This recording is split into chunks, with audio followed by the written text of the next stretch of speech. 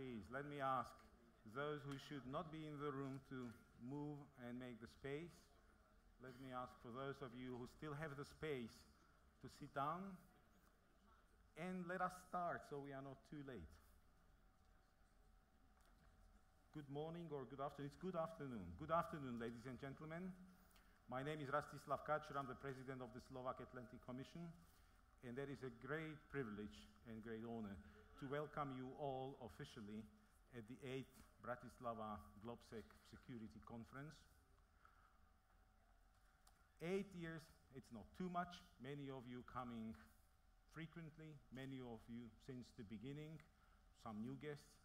Welcome to all of you. I hope you're going to feel good.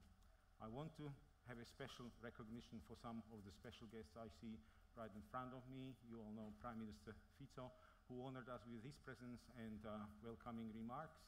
But I'm so delighted to see all 4 ministers of Visegrad 4 being in the room. The forum is intended to send a strong regional voice. The Polish presidency set the bar very high. Minister Sikorski is here with us and is handing his buck to Hungarian Minister Martonyi. But I welcome all 4 ministers of Visegrad. Prime Minister Dukanovic, that's a great honor to have you here. I cannot omit somebody who is so dear to me, and I appreciate very much Professor Dr. Zbigniew Brzezinski as the great political thinker and strategic thinker, one of the top in the world. A warm welcome to you. But all ministers, ambassadors, ladies and gentlemen, excellencies, whatever, you know, I would be a too long list if I wanted to welcome all of you personally, and that would do too much. I cannot say nothing but to thank all of our strategic partners, without whom this would not be possible. So, first of all, let me pick on 2 co-chairs, Minister Sikorski and Minister LAJČÁK, and Ministry of Foreign Affairs of Poland and Ministry of Foreign Affairs and European Affairs of the Slovak Republic. Other strategic partners for to the conference are Center for European Studies from Brussels, Visegrad Fund, Konrad Adenauer Stiftung, done also in a very close cooperation, and thanks for that, to Polish Institute for International Affairs, PISM, NATO, European Commission, Ministry of Defense, PACT, European Fund for Balkans, Embassy of the United States, Carnegie Europe, USAID. These are the main strategic partners for all of us. Thank you very much.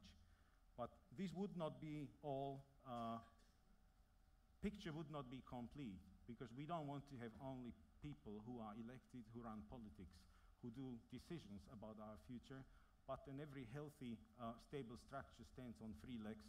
One is the executive elected politicians, but second is a business community and business leaders and captain of business industry who are here. And also people from think tank community, academia, those smart brains who help us to enlighten and bring light where the shadow is cast. And out of the second pillar which I mentioned are those who contribute as well, and without whom we would not be able to run conferences like this, because it's quite costly, frankly. Exclusive partner BAE Systems, I have to stop here for a second, because this is the partner who is with us continuously, constantly since the beginning for 8 years. And I want to thank you, and I'm delighted you've been doing this. You not only partner to Slovak government by bring a new esprit to Slovak business as well. It's Saab, Lotos, BMW, our long-term partner, and Kempinski Hotel for the 3rd time, Microsoft, E.ON, Lynx, BHP, Best Hotel Properties, and SIKORSKI, and United Technologies Company. Thank you all for that. Ladies and gentlemen, this year we will take a great stock of a great agenda, but we will see. I'm not going to go into this detail. I have high expectations myself. Let me just formally, for the beginning, welcome again Prime Minister Fico and ask him to address you with his welcoming remarks. I just have to remind you, those who were here last year was the first time Prime Minister came and addressed the forum. He was fresh. He was a freshman in this. He is not a freshman in politics, don't take me wrong. He's a seasoned guy, you see that. But he was a freshly appointed and assigned Prime Minister, and this was the first opportunity to raise the flag and say, this is our foreign policy and security vision for the new government. He set the bar high, And all of them who were here, even those who might be critical for his government, said, this was a good speech, but we will see in 1 year how he delivered. We got 1 year, and I have to tell you, Prime Minister, that on the foreign policy and security, you delivered well. And I want to welcome you here at the conference, and I ask you kindly to deliver the welcome remarks. Prime Minister Fico.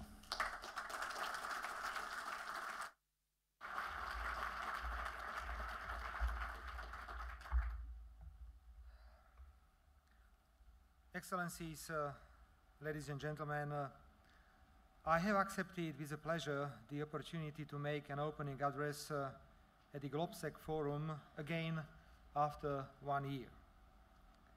The program of GLOBSEC is nowadays much wider. GLOBSEC has grown to a major international event in our region, covering all spheres of international relations. Let me congratulate and thank the organizers for achieving such a high status of our conference. It attracts attention of our partners to Slovakia and stresses its active role at the international scene, what I am, as a Prime Minister, proud of. Security represented the basis for your deliberations in the past years, and rightly so. Security is the key prerequisite for positive development in all areas, including economy, and we should never take it for granted.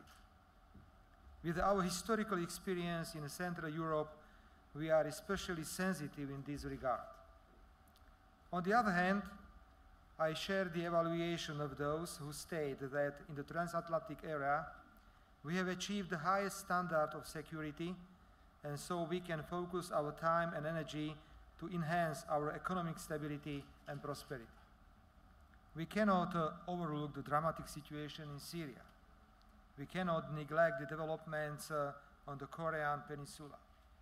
However, the key to our European success, the key to our influence in the world, the key to our global engagement lies today in stabilizing the European economy and restarting its growth, and in completing the unfinished business of the unification of our continent, both in terms of making the integration larger and deeper.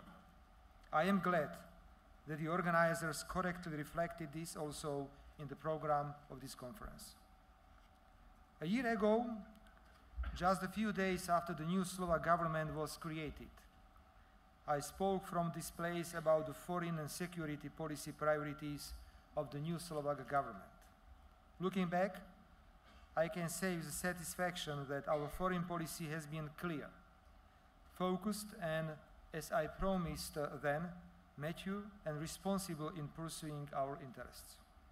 Ladies and gentlemen, Slovakia commemorates the 20th anniversary of its independent statehood this year. Let me make a short remark on this occasion. I will not speak about political leaders and personalities, but about our people, Slovak citizens of every age, social status, political orientation, or nationality. Throughout these 2 decades, we have proved that we form a responsible political nation. We have proved that we can manage our domestic affairs democratically and lead our country towards prosperity and stability, to pay our debts and show solidarity to those in need. We are respected members of the European Union and NATO, which provide us with the highest level of security and stability ever. This forms the basis of our commitment to contribute actively to their further strengthening.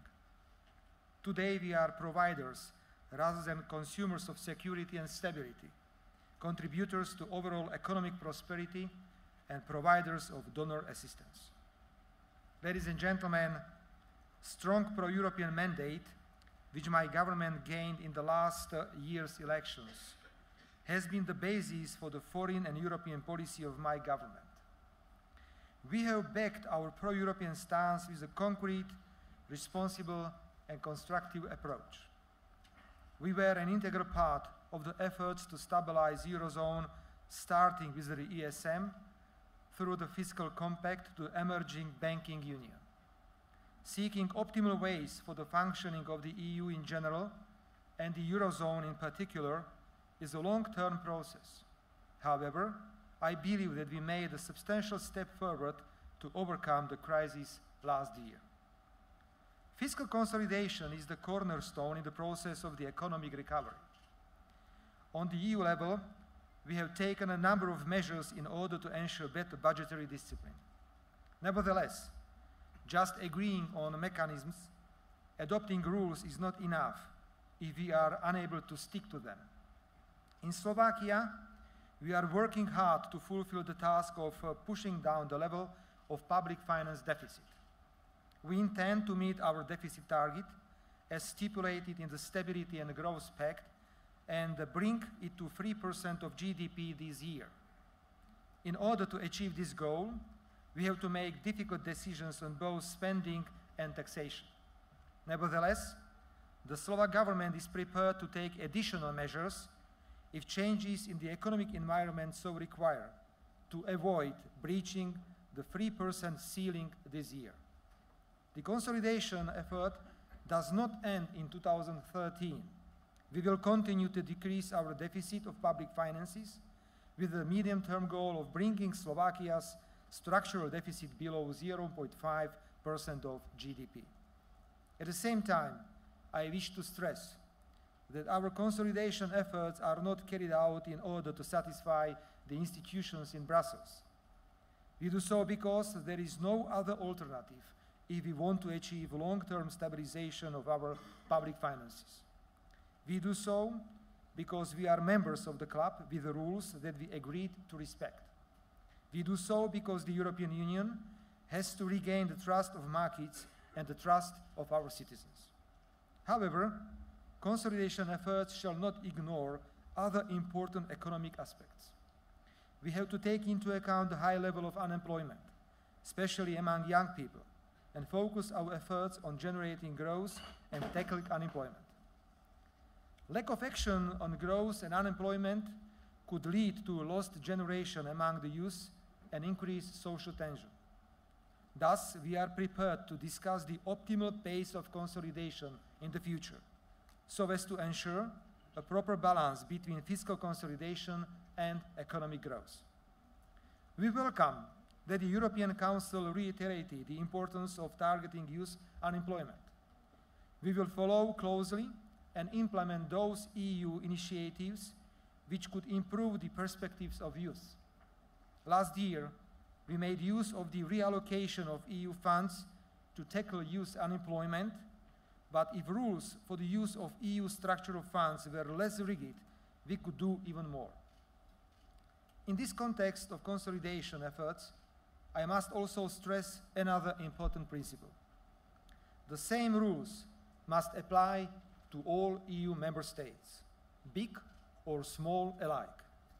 If there is to be flexibility on the speed of fiscal consolidation, it must be equally applicable to all member states of the European Union. Ladies and gentlemen, the agreement on the multi-annual financial framework among the member states is an important signal that the EU is capable of finding solutions. The utmost priority now is to reach an agreement with the European Parliament as well, in order to ensure that all programs and instruments are operational in time. We are prepared to deal with these issues, which are of particular importance to the European Parliament. In our view, the most problematic issue could be the compulsory and comprehensive revision of the multi-annual financial framework.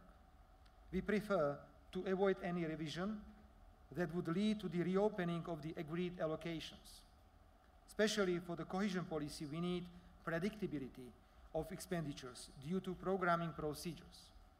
It took us nearly 2 years at the level of member states to reach an agreement, and starting this extremely difficult process in 3 years again is, in my view, not the best option for us. I think that we should do our utmost to reach early an overall compromise deal.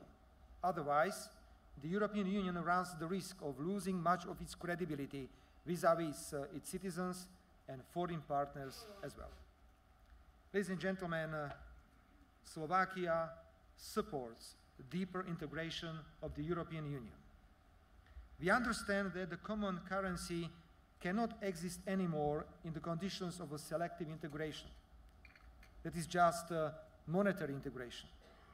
The continuation of our economic currency cannot go on as initially constructed. We need to complete the genuine economic and monetary union. Addressing these soft spots in the construction of Eurozone is a must, and it is clear that strengthened integration is required. We support the idea of completing the economic and monetary union based on 4 pillars as set out in the President Van Rompuy last year report. We need changes that will deepen the level of integration with the primary aim of securing stability in the European Union, Eurozone, and preventing future crises. When building new European mechanisms and structures, the key principles we constantly emphasize are solidarity, responsibility, and inclusiveness. It is very important that all EU countries, including those outside Eurozone, can fully participate if they wish so. The agreement on the single supervisory mechanism is a very important step in the building of banking union. This success should inspire us to continue. However, the focus on the speedy conclusion of this process cannot be at the expense of its quality. The 2 other pillars, fiscal and economic, are closely interconnected. We support the strict rules for economic policies and budgetary discipline, as well as measures striving towards better control and coordination of these policies at the European level. In this regard, we are also supportive of the idea of contracts for competitiveness and growth between member states and European institutions. At the same time, we need more time for a thorough discussion about well-balanced solidarity mechanisms, which should provide support to countries undergoing structural reforms in the framework of contracts with the EU institutions. We have to avoid possible moral hazard, a situation in which a country could delay important reforms and wait for a contract with the financial aid. We are strengthening our partnership with the other global economies and working on trade and investment agreements, for example, with the United States or Japan. Slovakia is largely an export-oriented economy. Therefore, we strongly welcome the long-awaited report of the high-level group, which recommends the launch of negotiations of the transatlantic trade and investment partnership between the EU and the United States, and hope the agreement could be signed next year. We have a unique opportunity, given this difficult period, to establish far the largest free trade agreement in the world history, beneficial for both sides of the Atlantic. For the EU, the agreement could provide 119 billion euro a year in economic gains. Today, when the EU copes with certain, mainly economic and financial challenges, we need new enthusiasm, as well as courage to seek solutions that would bring new impulses for integration and that would strengthen solidarity among the nations and states on our continent. That is the most effective barrier to nationalism and populism that has the tendency to regain ground in times of crisis. Ladies and gentlemen, our understanding of security and stability is wider than just military. It has its economic, social, and cultural dimensions. That is the philosophy we share with our partners in the European Union and apply in our policies towards third countries. Our effort is aimed at resolving not just the immediate, but also structural roots of conflicts. This understanding of security leads our efforts in our neighborhood, in particular in the Western Balkans as well as in the countries of Eastern Partnership. In this context, we should not forget that the process of European integration is still unaccomplished. There are still nations in our eastern, southeastern, and even northern neighborhood that aspire for their place in our common European home and transatlantic community of democratic nations, and they need our help. Slovakia received a similar support in previous years. We look forward to Croatia joining us in the European Union soon, and we hope the enlargement process will continue. On the other hand, the most important role in the process is placed by the aspirant countries. We can advise and advocate, but they have to perform. Our experience shows that reforms do pay off. This is the key message we try to get across to our partners in the Western Balkans or in the countries of the Eastern Partnership. Ladies and gentlemen, in a more global scale, Slovak engagement in Afghanistan is our major activity in supporting international crisis management operations and missions. Our contribution to ISAF is still the largest among operations and missions we participate in. We will step up our effort to help the Afghan authorities to successfully complete the process of transition. Ladies and gentlemen, individual national options and opportunities of Central European states to contribute to influencing European and even world affairs are limited. Cooperation with our neighbors in all areas of common interest presents the top priority of my government. Therefore, as a means of moving these relations to even higher level than before, my government introduces the mechanism of joint meetings of governments with the neighboring countries. We have accomplished such intergovernmental meetings already with our Czech and Polish friends, and we are preparing similar meetings with Austria and Hungary. Cooperation in the framework of the Visegrad Group has played a central role in developing regional cooperation in Central Europe. Together, we have already achieved a lot, but there is much more that needs and can be done. Therefore, I am glad to see that there is also a lot of political will to continue and deepen our cooperation. Last year, I asked why the Visegrad 4 countries couldn't be at the forefront of the smart defense efforts. Since then, our experts from both governmental and non-governmental sectors made a lot of good work and moved us closer not only to the formation of Visegrad EU battle group, which is expected to be on standby in the first half of 2016. They have as well identified a number of options how to make our cooperation even deeper, more systemic, and thus more beneficial for all of us. The lack of natural energy sources in Central Europe and our dependence on import highlights the importance of energy security as an area of cooperation and common interests. Learning lessons from the January 2009 gas crisis, we are working on north-south interconnectors with all our neighbors that will diversify routes for energy sources and thus strengthen the security of the whole Central European region. Ladies and gentlemen, looking at this year's Global Security Forum agenda, I am happy to see that you will discuss and hopefully try to find answers on relevant issues of concern for the Central European region and the transatlantic cooperation.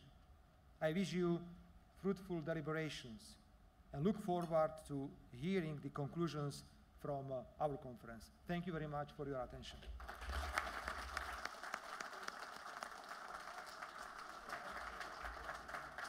Thank you, Mr. Mr. Prime Minister. And if you forgive me, I still need to do one thing because I'll burn in hell. I forgot to invite President Ilves. He was the one first on my list, but I'm through to my age, dioptries, and my excitement. I've been turned on with this microphone. I forget. I apologize for that. Mr. Prime Minister, thank you very much for this introduction, and thank you very much for taking your time out of your busy schedule. And we'll see you, hope next year, GLOBSEC. I hope so. I hope so.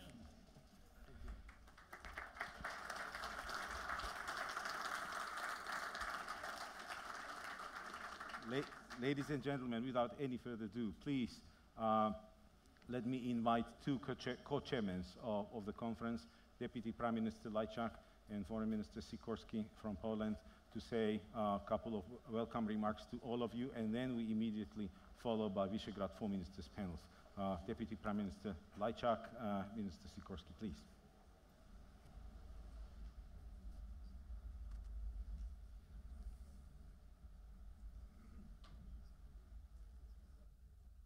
ladies and gentlemen, welcome.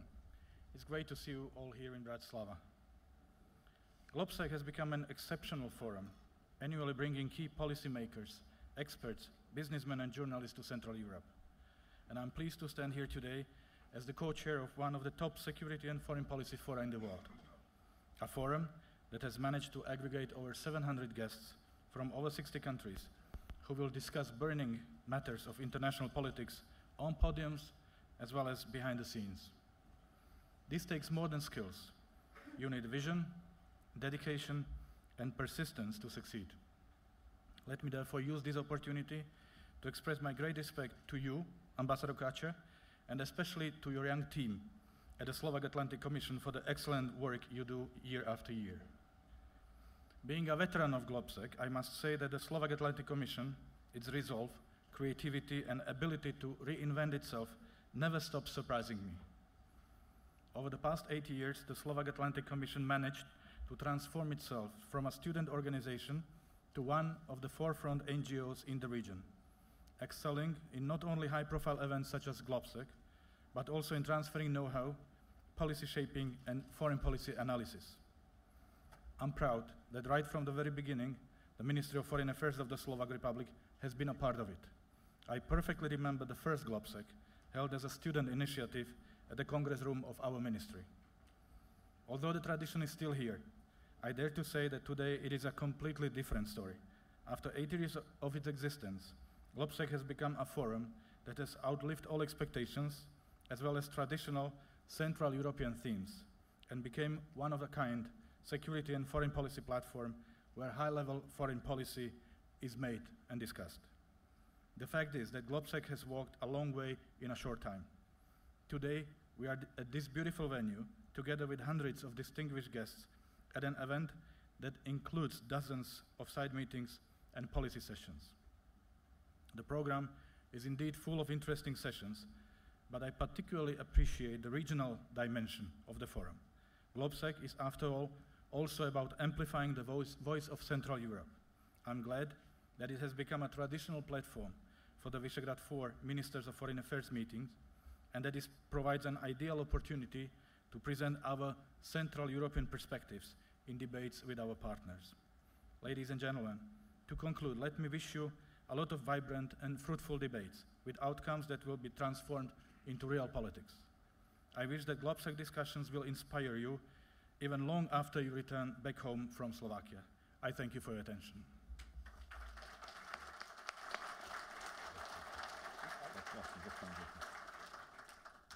Mr. Minister, thank you very much for your very kind words and for your support of the Foreign Ministry, but also for your personal support, and thank you for being such a friend. Minister SIKORSKI, please let me invite you to the floor.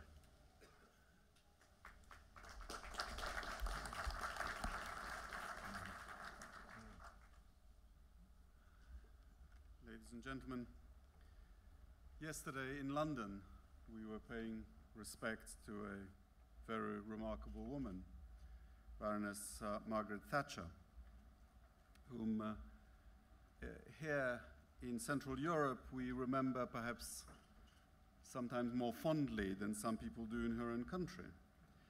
But that's because we remember that she had the courage to name a spade when we were being oppressed.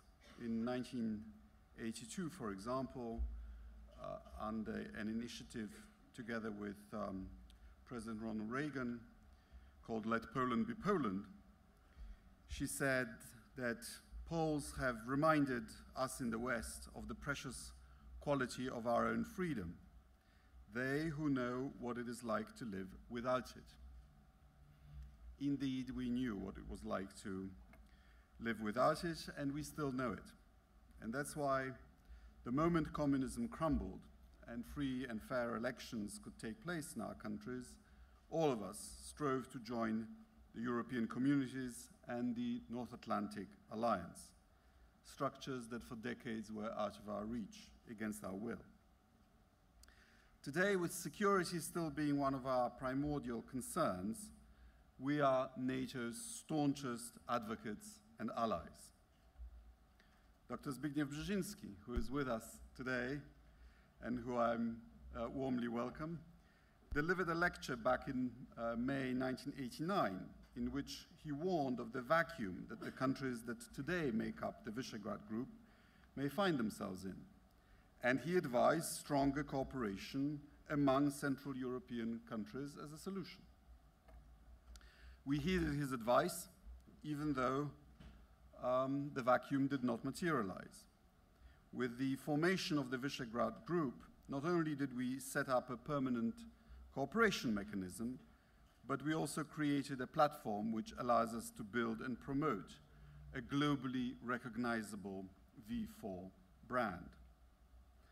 Today, all of our countries share the experience of a successful transformation. By 2017, it is estimated our collective GDP will surpass $1.1 trillion, an increase of 26% on 2010, which is something in today's conditions, which is to say that the V4 would be on a par with Turkey, a recognized great power in its region, and one of the fastest growing economies in the world. And we remain a paragon of a peaceful transition to those who are going through transitions without peace. And we believe we have lessons to offer. And V4 has become not only about our shared history and common values, we now have real interests in common, of which later on, I hope, in our panel. We also have security interests. In 2011, our common military expenditures totaled $13.6 billion, which is also something. Poland's military budget has just exceeded that of Spain, and we are one of the very few NATO countries that has increased military spending during the crisis. The creation of a Visegrad EU battle group demonstrates the V4's strengths and the willingness to cooperate in the field of common security and defense policy. Our readiness to fulfill the political and moral commitments that stem from our NATO membership has already been tested. We stood with our allies in the difficult missions in Iraq and Afghanistan. The North Atlantic Alliance remains the bedrock of our security, but we are also determined to develop defense policy mechanisms within the European Union. And in doing so, we should be guided by the notion of smart defense. Together with the other V4 countries and the French President and the German Chancellor, we recently discussed the issue in Warsaw on March the 6th, and we intend to go along with that initiative, to develop it. I'm very glad that GLOBSEC is getting bigger and bigger. I'd like to thank our Slovak hosts. We are proud to be associated, and I hope we have a great conference. Thank you. Thank you very much.